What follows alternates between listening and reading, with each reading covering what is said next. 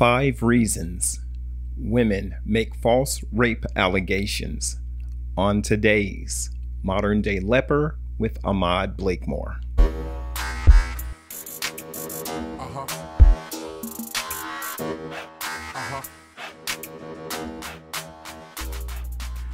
Hello, Leper fans. How are you? And welcome back to another edition of Modern Day Leper with Ahmad Blakemore.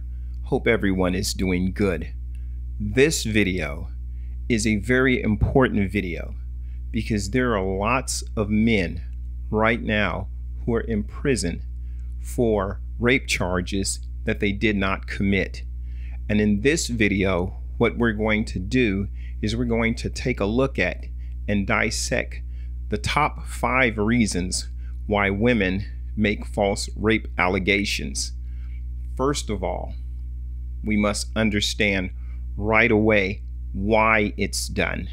And it's only done for one reason with 2 different pivot points. And that is power over and control of. Power over and control of. Power over people, control of the situation. And this is a tool that is used by women to have power over people and to control situations. And so these are the top 5 situations in which this will happen. So let's jump right in, right out of the barrel. Number 1 is revenge.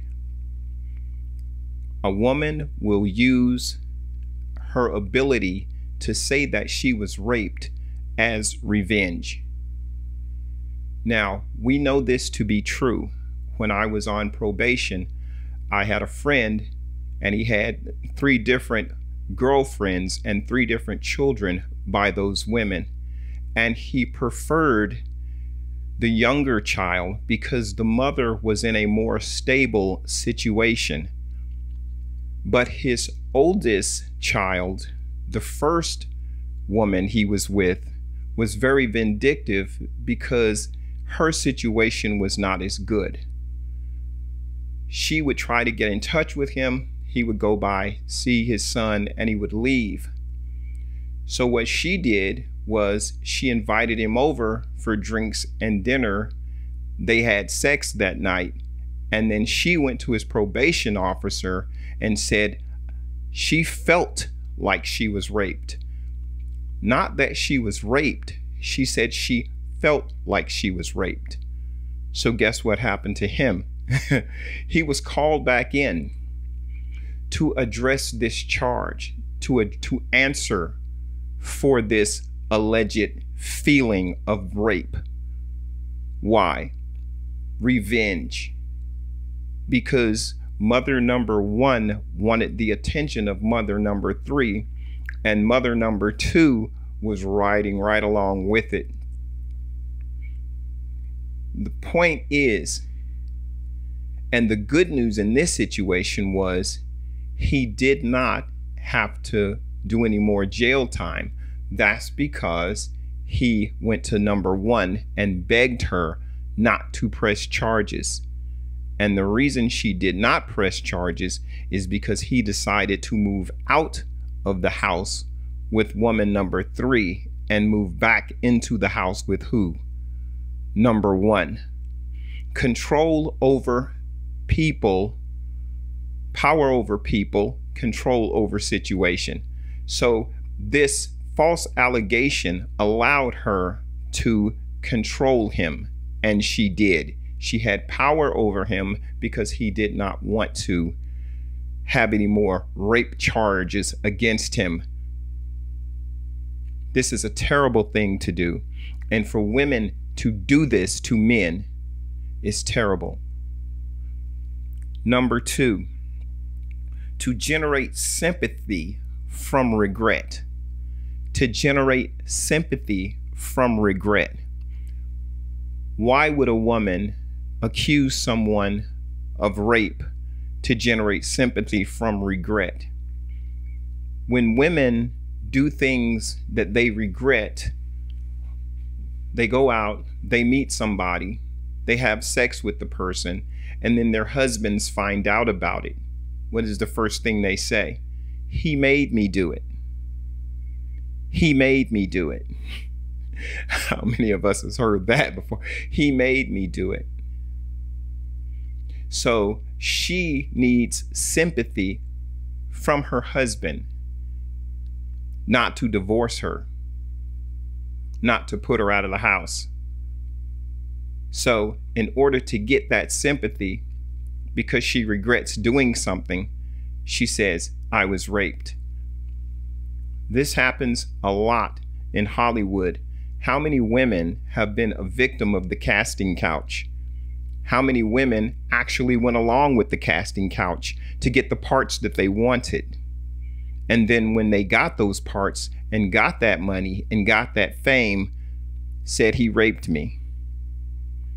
Did he actually rape you? Or did you just go along with it so you could get the fame, the money, and the notoriety? They want that regret to go away. And so this is why they say he raped me. Number 3 is monetary gain. And monetary gain goes right along with the second one, which is regret, getting sympathy from regret.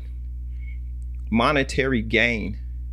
Monetary gain can take a person who has no clout, no money, and put them even with a multimillionaire just by claiming you were raped. This is the fastest way to level up. And we know this happens. It happened with Kobe Bryant. He said it was consensual. She said she got raped. He ended up giving her $3 million.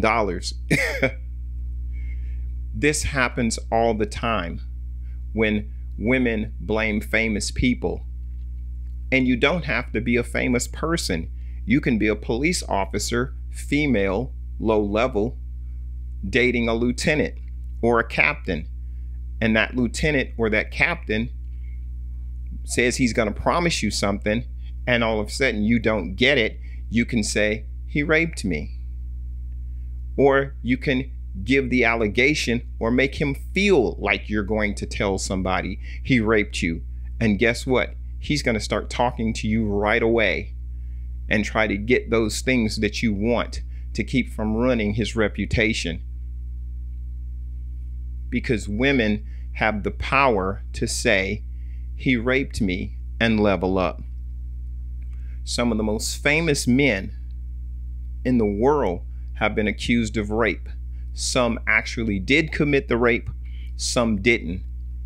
In the cases of Michael Jackson, Bill Cosby, and R. Kelly, some of these cases were guilty. Some of these cases were completely made up. Some of these women never even met these people. And they were saying they were raped because you might get an opportunity to write a book. You might get an opportunity to go on TV. You might get an opportunity to do a movie. You're going to level up because now everybody knows who you are. So just making the allegation alone is a way to level up. 5 reasons why women make false rape allegations.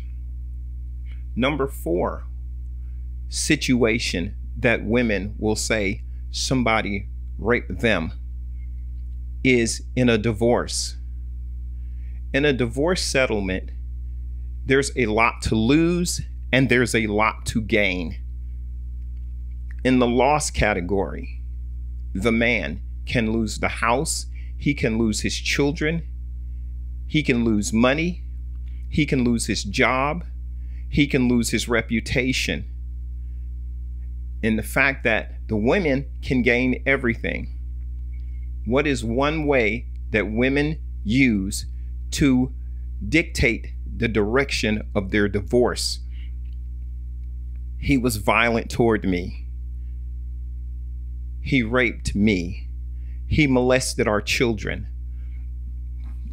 Allegations like this saying that a man molested his child during a divorce proceeding will stop his defense cold. And whether it's true or not, he will always have that bias against him. Women, 90% of the time, will get the children anyway. But to level something like that, to say that the man molests his children or that the man is violent and a rapist, is the number one way to guarantee that a woman will get everything she wants. And this is why women make false allegations of rape. They want to control situations and have power over people. And by making these allegations, they get exactly that. By saying a man is molesting his children, it stops him cold in his tracks. And by the time they determine that that's not the case, he's already been biased against. This entire episode of women who make these allegations, knowing that no person has violated them, is terrible. This is the worst thing that can happen to a man. In the case where women are raped and beaten and hurt, it is a tragedy when this happens to women and to their families, and how this shatters the families. For someone to make a false allegation such as this against a man, to gain control over him or control over a situation, is the worst thing she can do to him. Lots of red states now are starting to get laws in place to combat this, where if a woman makes a false allegation and she knows that she made a false allegation, she's going to get prison time. A lot of states are adopting new laws, and these laws look to be pretty severe against the women that do this. These are the top reasons. And so I left one reason out for last because it is totally different from all the others. Revenge, monetary gain, to generate sympathy from regret, or to control a divorce proceeding. Number 5 is totally different, and it's in a category all by itself. It's called mental illness. A lot of women that are mentally ill will say that they were raped, and they were not raped. But a lot of this stems from what happened in their childhood. A lot of women see things that have happened to their parent. They may have seen their mother get raped, and then they project that onto themselves as a way of protecting their parent. It never happened to her, it happened to me, and then project that onto someone else.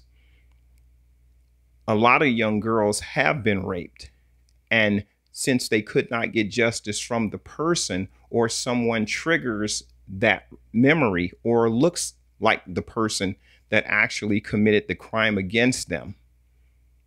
Lots of times, younger sisters are protected by their older sisters by saying, he didn't rape her, he raped me, as a way of protecting their younger siblings.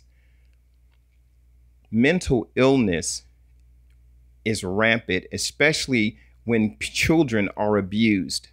Lots of young girls have been abused in this United States that we live in, leading to prostitution and drug abuse and lots of other things that have ruined their lives. It is our job to at least acknowledge that these things exist and then see what we can help to do about them.